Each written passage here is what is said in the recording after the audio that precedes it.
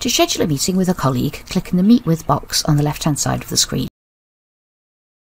People you meet with regularly are suggested first. Click on the person you want to meet with and choose any other people to include.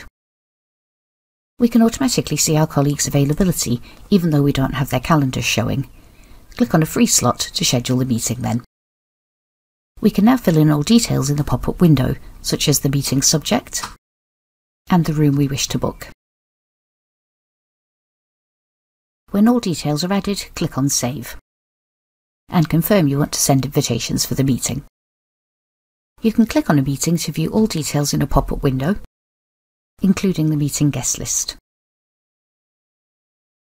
Thank you for watching. Contact us at Ancoris if you want to know more about G Suite.